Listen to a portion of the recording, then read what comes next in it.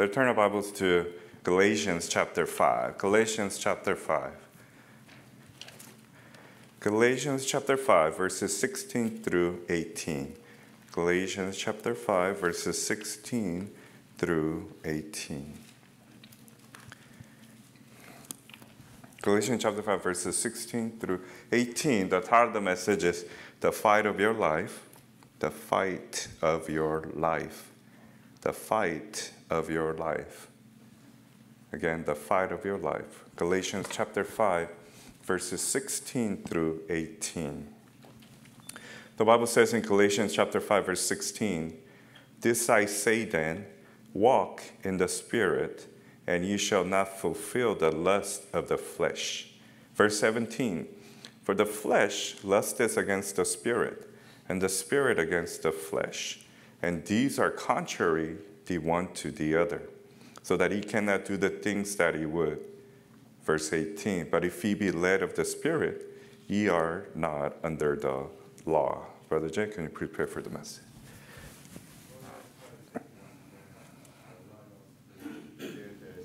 Local Bible Church, thank you for your word, King James Bible. Thank you for being so good to us, being tender and kind.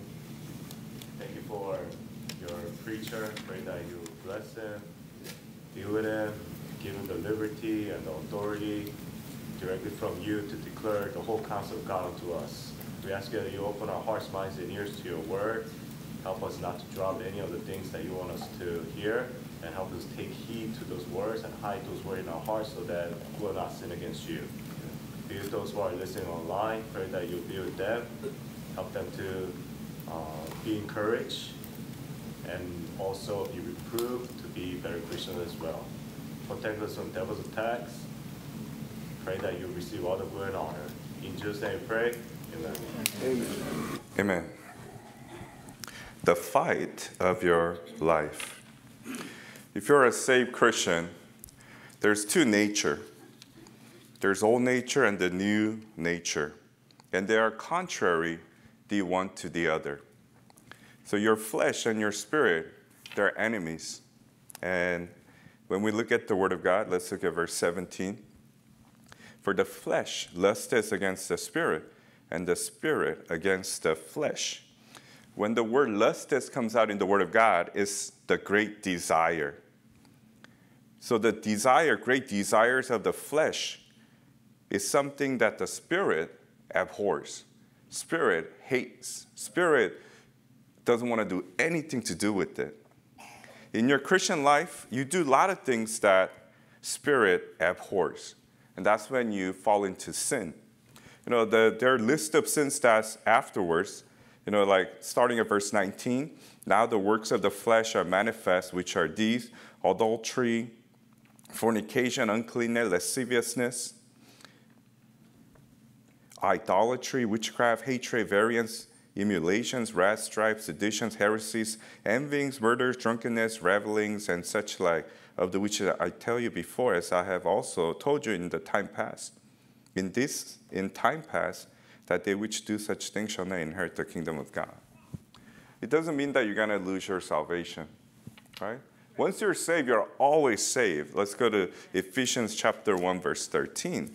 The thing that Christians always, or not always, but most of the time, you forget is that you tend to really, really hurt the feelings of the Holy Spirit. Holy Spirit is a person, has feelings, and you disappoint him all the time. How can you? Because he's in you. First, Ephesians 1:13, "In whom ye also trusted after that ye heard the word of truth, the gospel of your salvation. In whom also after that ye believed, ye were sealed with that Holy Spirit of promise." So Holy Spirit is sealed within us. That's why, you know, even if you take your life, you commit sin and you die, you'll still wake up in heaven. I said, once saved, always saved. Yes. You know, there's no ways about it. People might mistaken the doctrines, or they believe false doctrines. They go to, great tribulation doctrines and see verses such as, You have to endure until the end. I mean, those are all in a different time. But right now in church age, if you have trusted Jesus Christ as your Lord and Savior and Him alone, plus nothing, you're saved forever. I mean, that's the greatest blessing. I mean, there should be more amens here, right? Whether you're here or listening, because without that, you and I will be always in this state of worry. Always will be thinking, where am I going to go after I die tonight? That's the worst feeling to have. But every other religion, they don't know where they're going after they die. Their answer is always, I hope to be there. And I'm working to go there. But us as Christians, we say, I know I'm going to be there. I don't care what you say. I don't care what this, scholars say. I know where I'm going after I die because the Word of God says so. And that is one of the greatest promises. That is one of the great assurance that we have to cling on to, that no matter what happens, if I were to drop dead right now, I'm still going to go to heaven, right? I mean, that's a sort of thing that you can't buy with $1 billion, $1 trillion. It's a free gift. Amen. Ephesians 2:8 and 9. And if you haven't received that free gift, I mean, what's wrong with you, right? Yeah. Everybody loves free stuff. I still don't get it. If there's a Thanksgiving, those Black Friday sales going on, everybody lines up, especially buy one, get one free, because they love that free stuff. But when it comes to salvation, they don't want it. I'm sure many, many people who's listening, who's here, you try to witness to so many folks in your life. Your family members, your acquaintances, your cousins, your friends, strangers.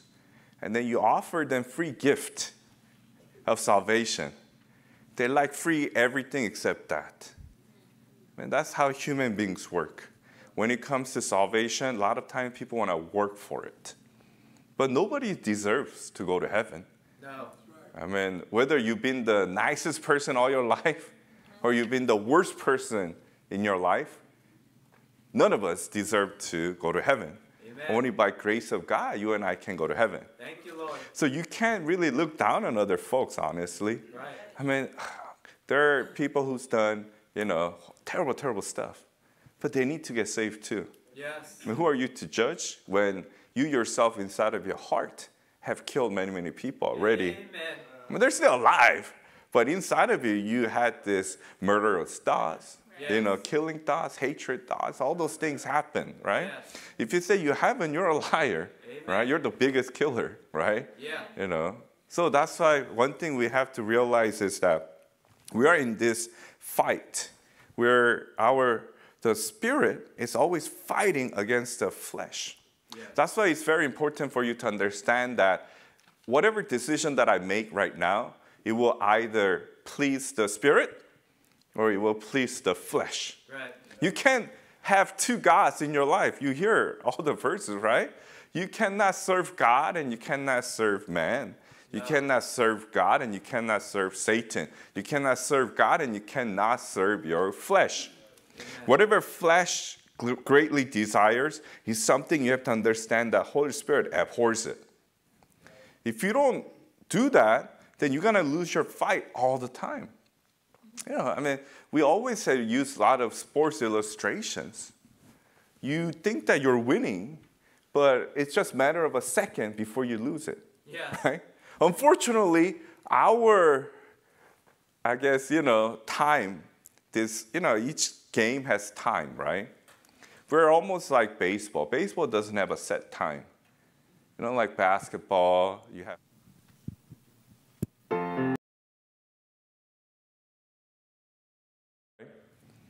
But baseball, it's not over until last out is made.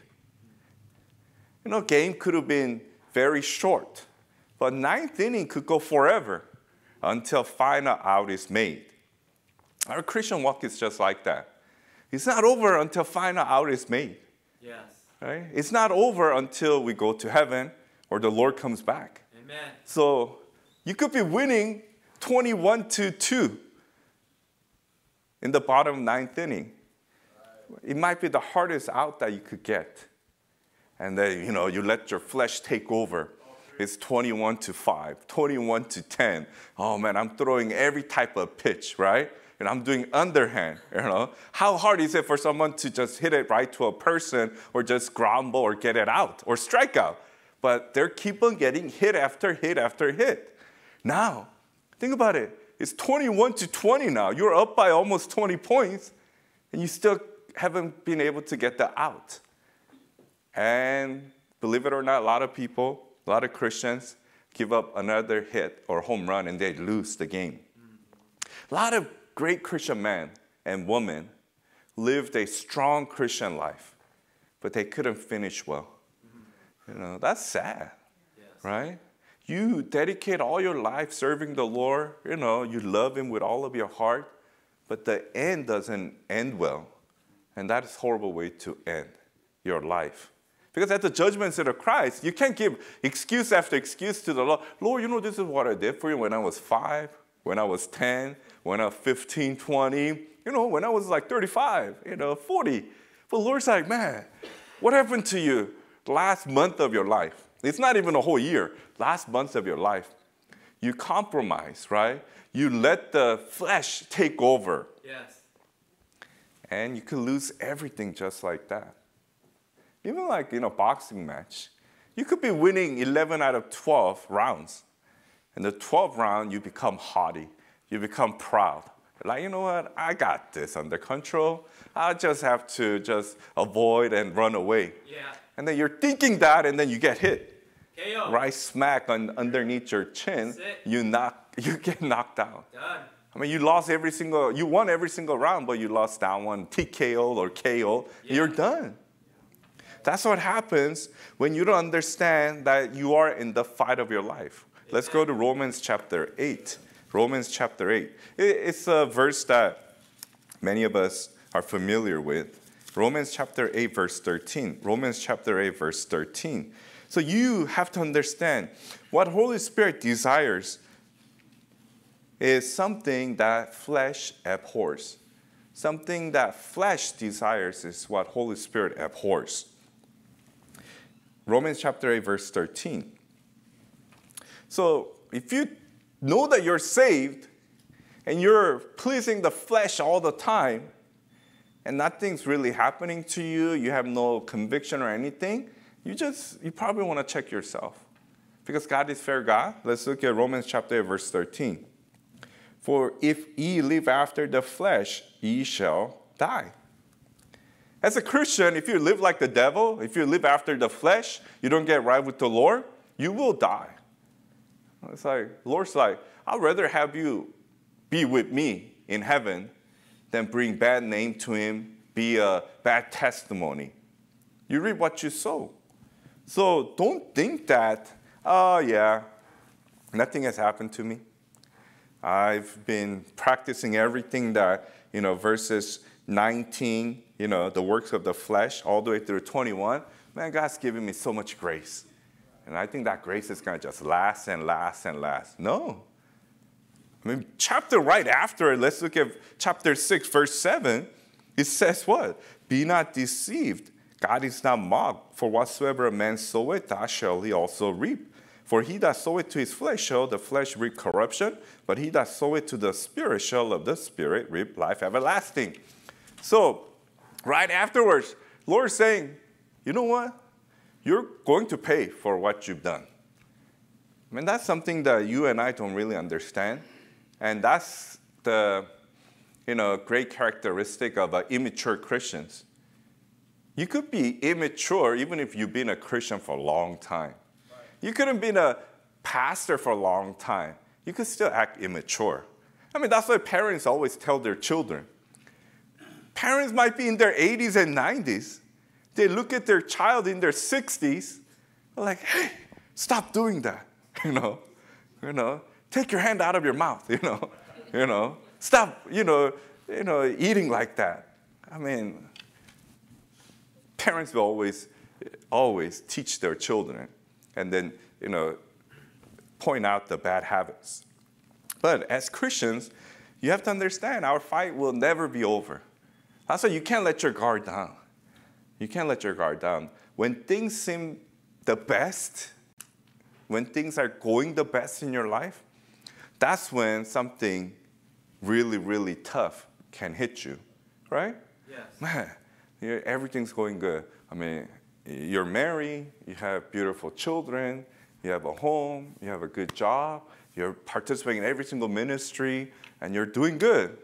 And you're like, oh, Lord, thank you for your blessing. And you're praying and praying. And suddenly, you hear, oh, man, I'm sick. My wife is sick. My children are sick. And suddenly, someone's downsizing. You lose your job, right? And suddenly, sometimes it happens to the couples, like, oh, your spouse just leaves you for no good reason, right? And then what's going to happen in your life, right? Are you going to give up your fight? No. Fight goes on, no matter what. Yes. Fight goes on. For some who's hearing this message, you're like, oh, man, I have to give up. You can't give up. Yeah. I mean, it's the worst thing that you could do is to give up. Amen. I'm telling you, if you live such a simple life, doesn't mean that you have to give up. No.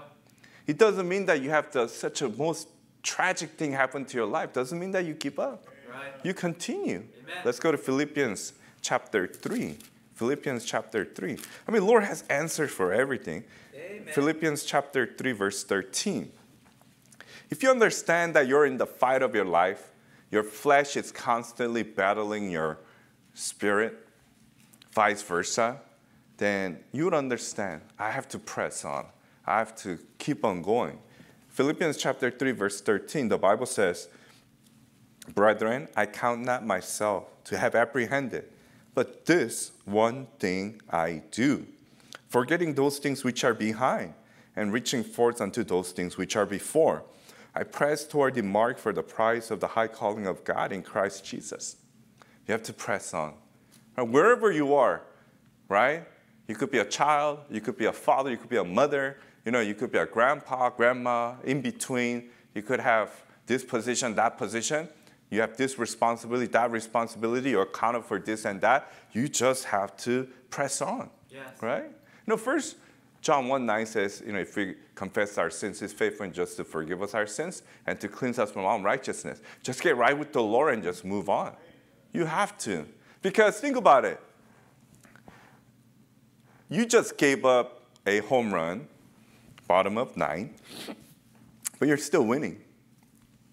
You're still winning. You just have to get that one more out.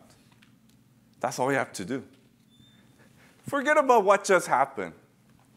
You gave up like 15 straight runs, okay? I'm like, okay. Yeah. Wow, I'm still pitching. Someone still has, faith in me. Someone who's still faithful. They're going to give me another chance. Amen.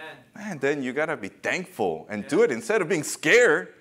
Like, oh, man, I can't do this no more. Help me, Lord. No, like coach comes out to the mound. You're like, no, I can't do this anymore. I want to run away. But coach is like, you could do it, But remember, you're not the one who's doing it. Right. There's someone inside you who's going to give you strength to do it. Amen. Then you're like, okay, let me do it one more time. Okay, this time, I'm not going to rely on my strength. Coach, you told me to do exactly what to do. You said just throw it high up in the air and let the ball travel like 5 miles per hour and get it to the catcher. You just did it. I think that's, stupid idea in your own mind, right, as a human being. But like, I'm just going to trust you, okay? Yes. Amen. You trust me, we're going to get that last out. You don't trust me, we're going to lose the game. Right. And you're going to be in that first page newspaper, and then people are going to hate you for the rest of your life. So trust me or don't trust me?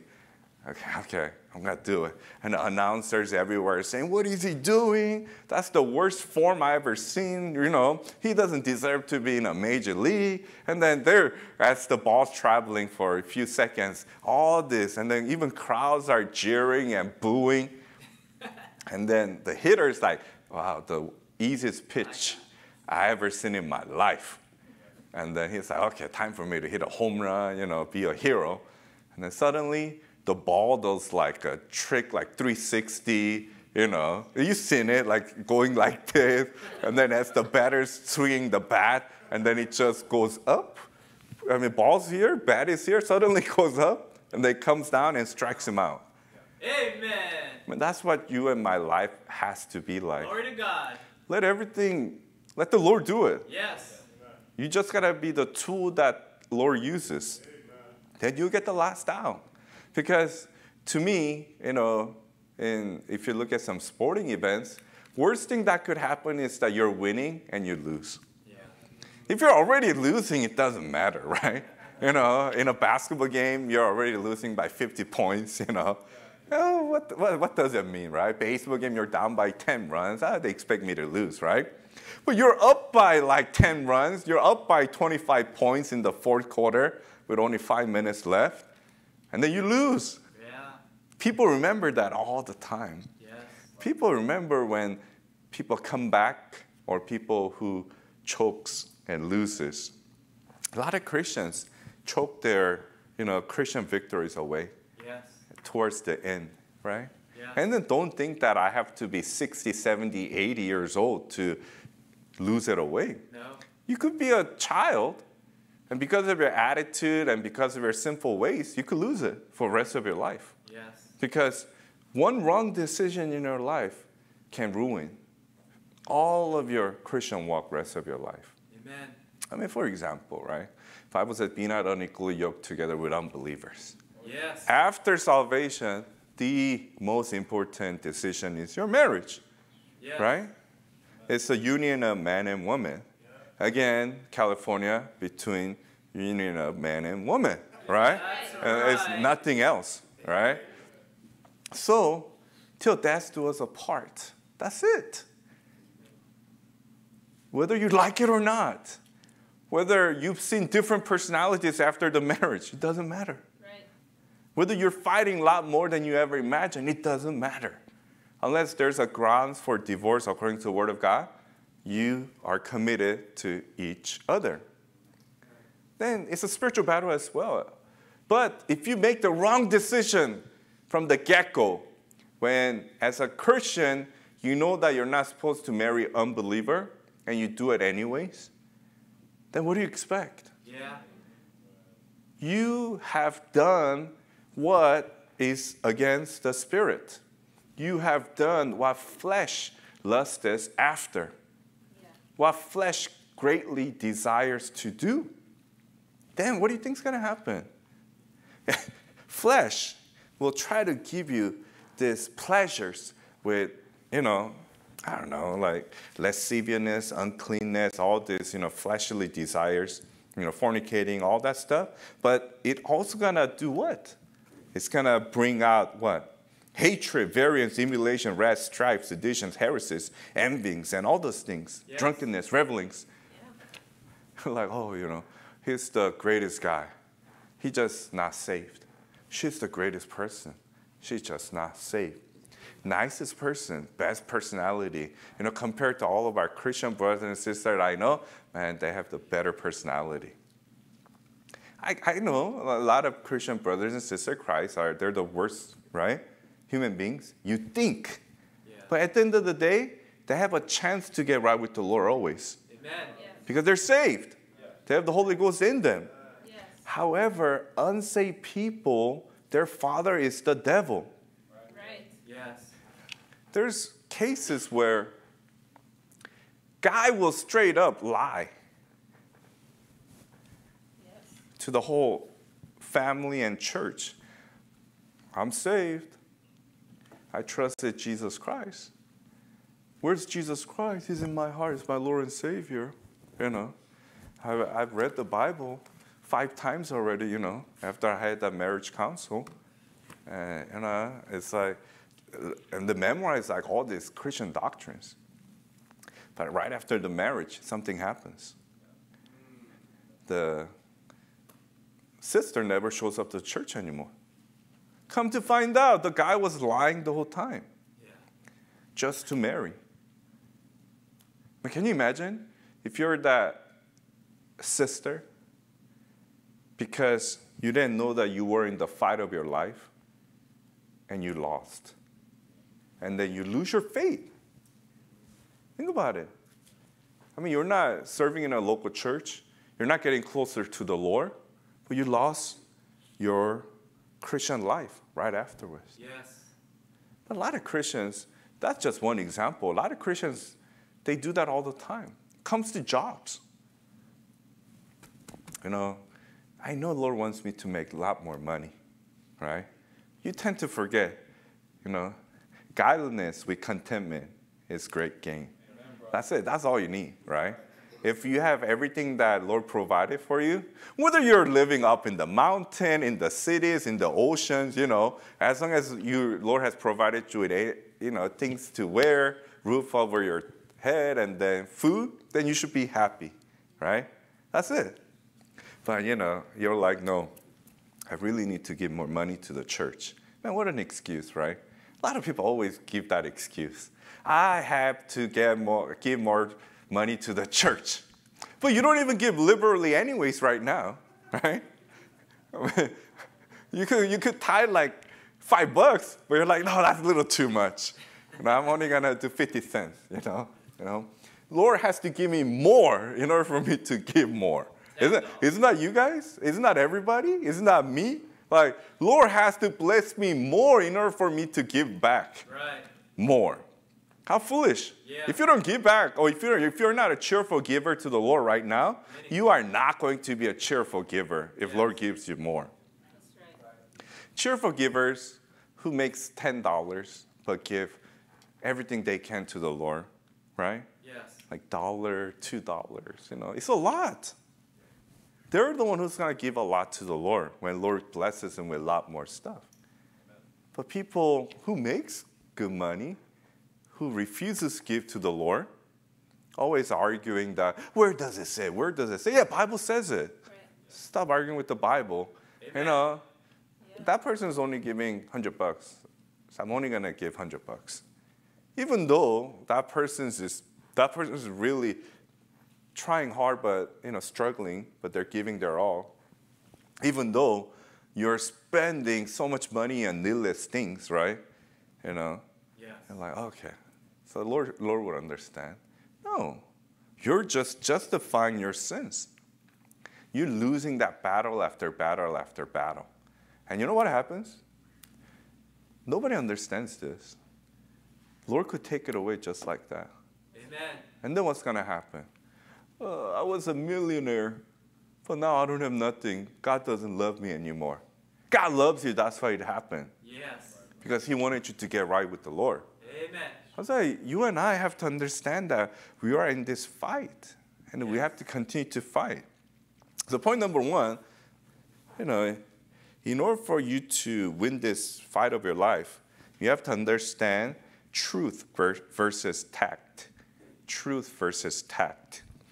Tact, T-A-C-T, is often meaning compromising truth to avoid conflict or maintain an image. A lot of Christians want to just maintain their image, right? So you don't care about the truth anymore. All you care about is this half-truth. Think about Ananias and Sapphira. Man, that's half-truth. They're like, I'm giving, but they didn't give it all. Yes. And then they had to give up their life for it, right? In this battle, this fight for your life, you have to hold on to the truth no matter what. You can't be half-hearted. You can't be compromising. And for example, music is a great example. Previous church, I went to before I found the truth, they're all contemporary Christian lovers, music lovers. All they wanted to do was sing, praise, and worship. And they just put lyrics into worldly music. And they think it's praising God, right? They're like, it's always half-truth. You take the lyrics out, it sounds like any other devil's music. Yeah. They bring in rock and roll. They bring in rap. Yeah. I mean, can you imagine? We sing these hymns, right? And suddenly someone next to you is rapping. Like, this is how I serve God, bringing in all those things. Flesh. I mean, think about that industry. It's dirty. Think about the news that's going on out there, right? That's what's happening.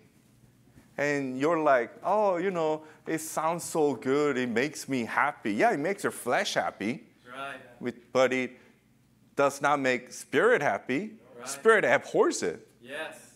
That's what you have to understand. You can't be saying, oh, I could praise God using this method. Unless it's according to the Word of God, it's all tact. You're just compromising it, Amen. right? For example, okay, I love this person, saved person, but they go to a compromising church, They love to do praise and worship, right? And then they have cafes, They have a restaurant, They have this sisters club, boys club, every club, During the services, they have someone playing in the big screen, but all they do is just chit chat, Had a British tea club, drink some tea, thinking about their lives, Not even paying attention to the Word of God, no purpose in the Word of God. Yeah. Never want to be rebuked, right? Right. And okay, let's go to that church where they compromise the doctrine, right doctrine, and you know it, but you're like, it's save people. That's all I want, right? But it's gonna make you worse. Yeah. Amen. You always think that I could make him better. No, you can't. No. I've tried it, done it. It never works like that. Human beings' hearts not gonna be moved because of you. In the first place, they move because Lord moves them. And if their heart is already at a place where they'll rather serve their flesh than the spirit, we're talking about saved people, they're not gonna move, especially if they're a group of people. Yeah. Then what do you have to do? You have to be separate. Amen. You have to get out of them. Isn't that a simple solution? Yes. Get out. Well, why do you keep on staying in there and Right. ruining your Christian walk? Why? Because you're full of tact. You just want to compromise. You want best of both worlds. Christians, you can't have best of both worlds. Amen. When you're fighting, can you imagine? Okay, I'm fighting for my enemy and I'm fighting for me. So I hit my enemies and I just let my enemy hit me, so that we could both be happy. Your enemy wants to kill you. Yeah. Our adversary is the devil, Yes. the world and the flesh. Yes. They want to kill us. Amen. And you're like, oh, they're my friends. They're never your friends, right? That's why your acquaintances are very important. Amen. I'm not saying you should turn away from every single unsaved people. Your purpose should be to what? Witness to them, Yes. so that they can get saved, right? Yes. But they can't be your best friends of the whole world, Right. right? And when they're the only one, because you're saying that, our Christian brothers and sisters, they're all about gossip, tattletales, and all that stuff. There are people like that, okay? But you can't rely on the unsaved world to solve your problems. Right. You have to pray. Amen. Believe it or not, there are some brothers and sisters in Christ who truly cares about you. There are pastors and pastors' wives that you could talk to, Yes. right? No good thing is gonna work out if you give all yourself to the world or backslidden Christian community. They're only gonna give you the advice of what flesh likes, Yes. and that's what's going to happen. A lot of times Christians tend to forget that. Okay, I show myself on Sunday well-dressed, talk well, and then talk about certain things, and then that's it. I go home, live my life however I want, and come back and repeat that over and over and over. You're constantly losing your battle. You have to understand. Yes. If you're not saying today, tomorrow, and day after, something's wrong. Right. You're a hypocrite, Amen. right? If you behave differently here, okay, only hymns, only godly music.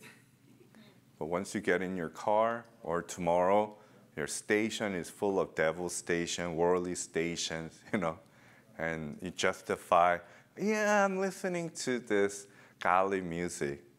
Your godly music definition is music that has God's word. That's it. But the tone and beat and everything is the worldly music. Call it out. Right? Then you are a compromiser. Amen. Then your personal relationship with the Lord will never be the same. Yes. You can't. That's why certain people always are like, why am I so bored at church? Why don't I get anything out of the messages?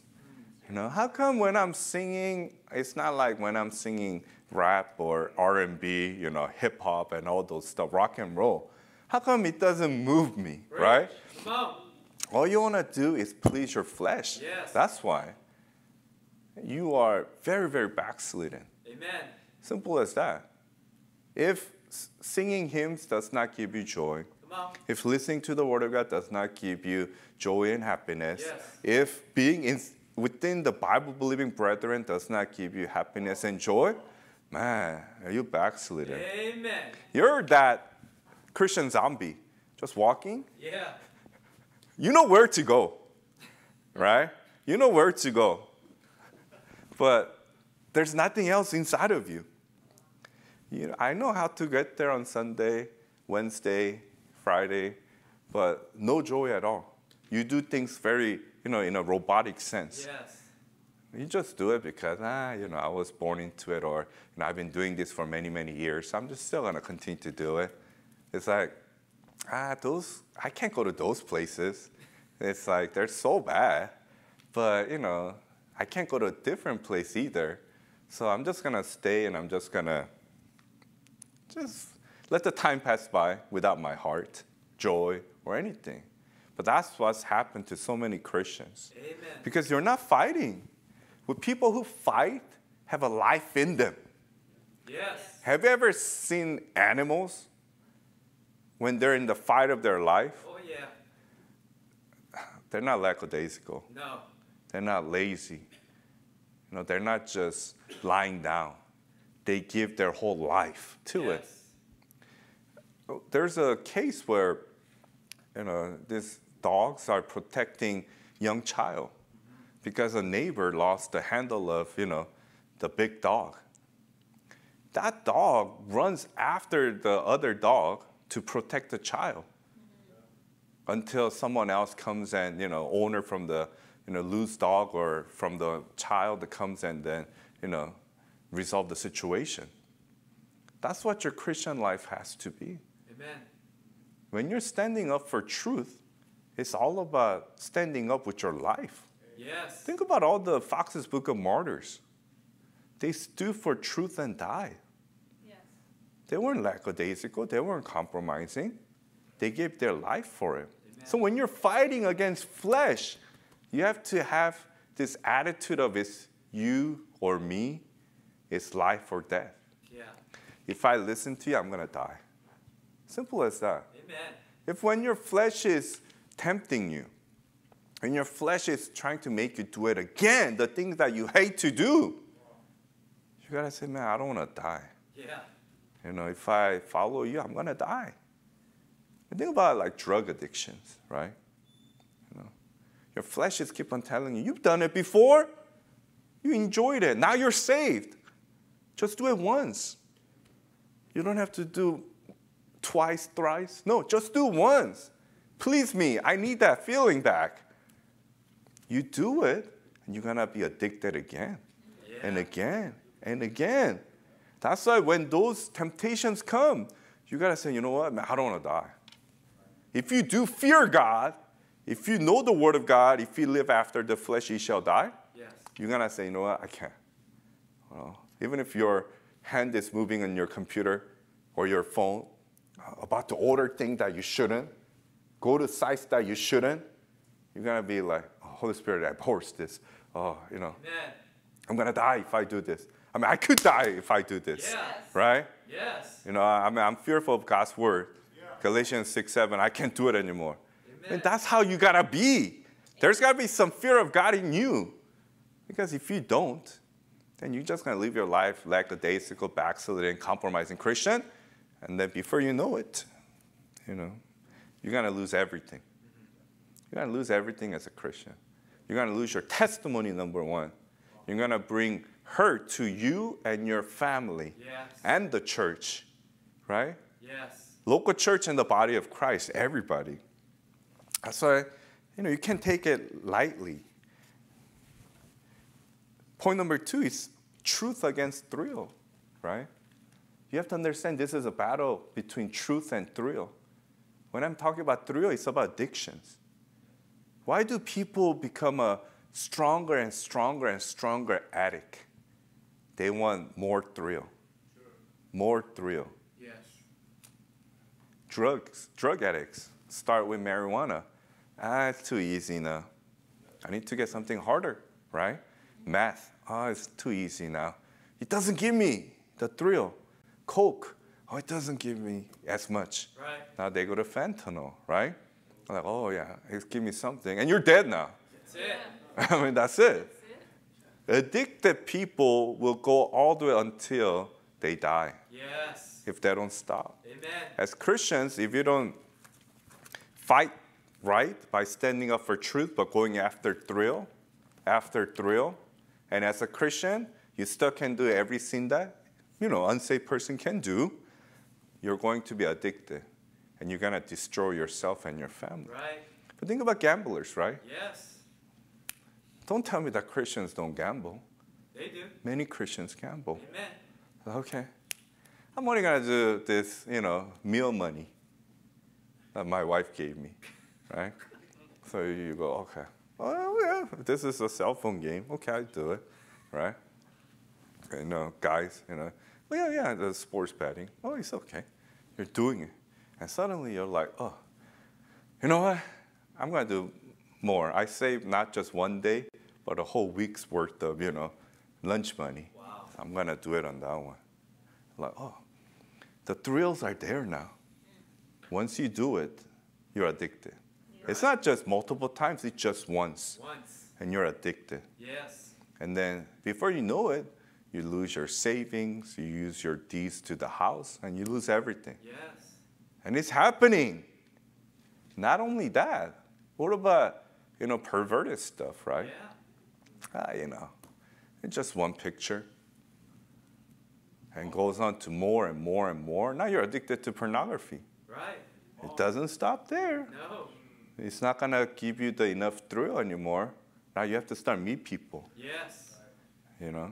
Meeting opposite sex doesn't work anymore. You have to meet same sex now. Man, that doesn't work anymore. Now you go to bestiality. That doesn't work anymore. You're dead by now. Yeah. You have your AIDS and whatever it happens, you die. That's the progression of human being. When you choose thrill and addiction over the truth, and you start compromising in your fight of your life, you're going to lose it. It's guaranteed. Yes. Right? Yeah. I have experienced it. I'm sure you have experienced it. When you choose your flesh over your things of the Holy Spirit, you're going to lose. And you're going to be addicted. And you're going to be just like the addicts in the world. Stop criticizing drug addicts over there, homeless people over there, right? Yeah. You're the same. You're actually worse. Yes. You are pretending to be a Bible-believing, local church-serving Christian, but deep inside, you're the worst. You commit all those sins. Yes. You're just hiding from everybody, your family, your husband, your wife, your church, your pastor, pastor's wife, teachers. You're hiding from everybody, and you think you're going to get away with it. The fight of your life, you're going to lose it. I mean, Lord said, be sure your sin will find you out. Yeah. Amen. Let him find out right now. Yes. And get right with the Lord. Amen. Instead of progressing any further. In Philippians 3:13, let's forget it. Forgetting things which are behind. But you're not forgetting it. That's the problem. Yeah. You're constantly going back to it. You're constantly going back to what flesh wants to do. If your daddy told you, if your mommy told you, I hate, I abhor you from seeing that person, but for all the right reasons, right? Because if you see that person will destroy you. Not only you, destroy our family. For good reasons, right? Yes. Then it's going to be always stuck on your head. You know what? I can't go to that person. Because it's instilled in you and you know how important it is. But when it comes to Christianity, you take it so lightly. Right. Lord said, it's going to destroy you. Right? If you live after the flesh, you shall die. You're like, it's okay, Lord. I'm going to pray that you give me more grace. I'm going to pray for your mercy. You think God is a fool? No. No. God is just God. Amen. God has to judge. So he's like, okay. Say all you want. Here's my proof. This is what I have to go by. And Lord goes by it. And at the end of the day, you and I will have zero excuses. Yes. Let God be true, but every man a liar, including me and including you. Amen. So think about it. As I finish, think about this fight of your life. Who are you pleasing these days? Is it the Holy Ghost? Or is it the flesh? Are you pleasing the world, the devil, more than the Lord? Are you trying to please your family, your world, acquaintance more than the Lord? What about anything in between? And it's listed there too in Galatians 5. If you are byproduct of all these fruits, then you really need to get right with the Lord. Even before, if not, thank the Lord and still continue to stick to the Lord. At the end of the day, you and I have to realize we're less than nothing. Yeah. We're just sinners saved by grace. Amen. This fight in our life against our flesh, we can never win without the Lord. You have to trust the Lord and fight every day. And when that temptation does come your way, tell yourself, now if I do this, I'm going to die. Yes. Don't tempt me anymore. I don't want to die. Some of you might have died a few times already spiritually. Yeah. But thank God that Lord, gave you more chance. Amen. How would you want to end this game, right? This game of life. As victorious Christian in the Lord? Or are you going to give up that last second shot, last second home run, be known as the loser of century, right? Let's pray.